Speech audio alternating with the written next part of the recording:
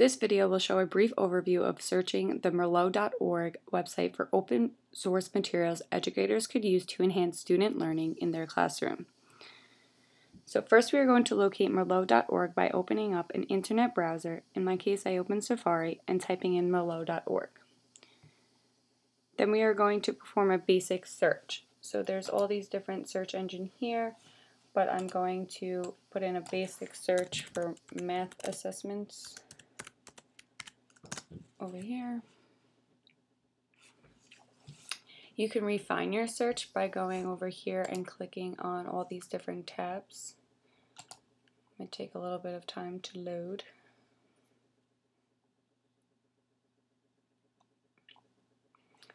So in my case, I'm just going to refine it to math and stats.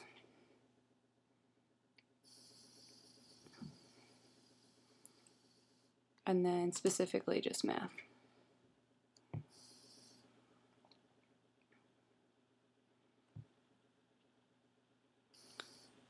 Alright, so instead of, I think the original was like 68 sources, now we're down to 26. So let's look at this first topic here, IXL. So IXL, this gives you the description about the website. The material type is that it's an assessment tool. The quality of it is over here, so peer reviews, pretty good. User rating, pretty good. Discussions, you can find down here how people felt about the website. So let's go to the material. So IXL is a web-based educational tool that makes practicing math individualized, fun, and easy. Students can take on challenges that help them master the skills necessary to perform up to their state standards. With unlimited math problems and over 1,000 topics, students never run out of practice. IXL also offers a powerful report component that teachers and parents can use to monitor student progress closely. So this is the IXL website. I'm already logged in actually as one of my students, but if I was an Algebra 1 student studying math, I would go over to this tab here, go down to where it says Algebra 1 skills, and see all of the 305 skills that they do have. So these are all different topics.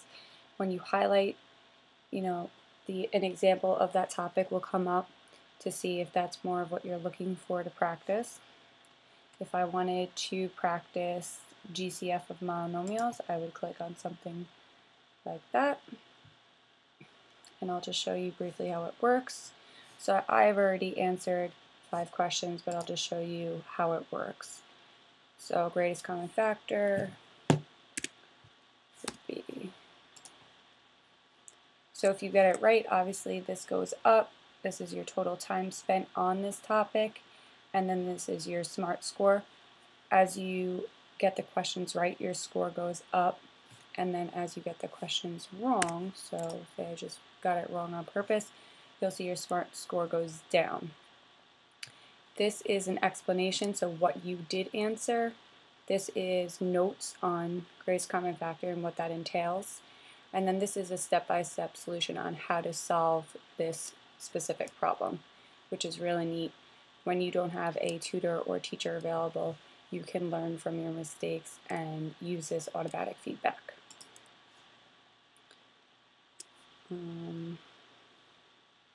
So that's pretty much how to use it. You can also go to recommendations, and the website generates skills recommended just for you. So based on what you already practice, it'll compute new skills for you to work on.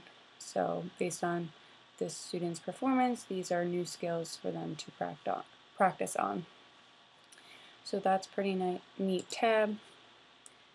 As far as diagnostics tab, that is also a way for each student to have differentiated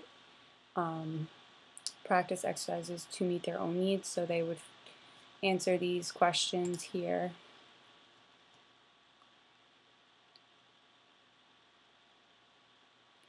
So they would answer the question. If they get it right, then they wouldn't have to practice so much on the topic, but if they didn't know it or got it wrong, they would go here, and then the website will make sure that you learn it later, and then they will have a recommendation skill for you. So that's cool because it different instruction for all students.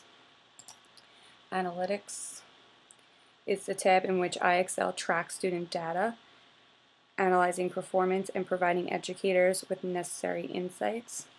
So this is where the educator can collect, analyze, and interpret results to improve student learning. With IXL Analytics, educators can easily identify hurdles and pinpoint where help is needed to guide individual students and entire classes to excel. So I will go through this briefly. You know, the student in the last 30 days answered 19 questions, spent 9 minutes practicing, make progress in 7 skills. It'll show you their practice day by day, practice by the specific category, specifically the questions that they got and the answers that they performed as well. So it really gives you a detailed explanation of their progress, which is nice. It has trouble spots, so if they were having trouble in a certain area, the website generates it and shows what area they have trouble in, their scores. So as far as Algebra 2, their performance this year, how much they received mastery, excellence, practice, and no practice. This is all the different skill levels and their scores. So you can go through that and analyze each student's progress. Question logs just gives you the questions that the students did answer, which they answered correctly and which they did not, and the answer that they did choose to see where they're going wrong. And then overall their progress. So we just did greatest common factor. We spent less than a minute on it, answered 4 questions, and then the score improvement. So it really breaks it down topic by topic and time spent, questions, and improvement. The student can also receive awards for intrinsic motivation, which is nice because it's more of like a game-based learning system. So they can get prizes. If they wanted to click the question mark, they can practice more and it'll give them a skill to work on. So let's go back to Algebra 1. As far as the Common Core state standards, you can see how it aligns to each New York state standards. Right now we're in 6th grade math standards, but if we wanted to go to high school, we would click that tab, and then the black is the standard it meets, and then the green is the practice exercises you can perform within each standard. So it definitely meets the Common Core state standards. As far as the STE standards for students, IXL meets the standard 1C, which is right here, because the students are using the IXL application, specifically the practice exercises, to seek feedback that informs and improves their practice, which demonstrates their learning in a variety of different ways. It meets standard 3D, which is here because students are building knowledge by actively exploring real-world problems. So some of the problems that the website generates have to do with real-world problems, which is good for the students to make that connection of how that topic is used in the world around them. And then lastly, 5C, because the students break problems into component parts, extract key information, and problem solve. So they're basically just computing answers to the practice problems that the website gives them. As far as diverse learners, IXL has an unlimited amount of interactive questions in over 6,000 skills across 4 subjects.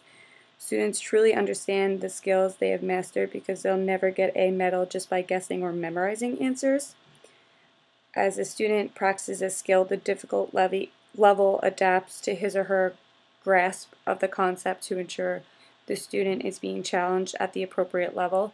So as you see, and when you're going through the exercises, in the beginning they tend to be a little bit easier, but as you go on they get a little bit more challenging to make sure that they are challenging you and pushing you to receive the proper information and understanding. The website generates skills and recommendations for each individual student based on their performance. So like I said before in the analytics and diagnostics section, therefore IXL meets the needs of diverse learners by differentiating its practice exercises to each individual student. Some techniques you can use in the classroom are for a homework grade, a participation grade, a percentage of the student's final grade, for test review, and it's a great website to increase student motivation because of its awards and automatic feedback. So overall, IXL is a great resource for students to practice and study mathematics for all different types of grade levels, and not only for math, but language arts, science, social studies as well.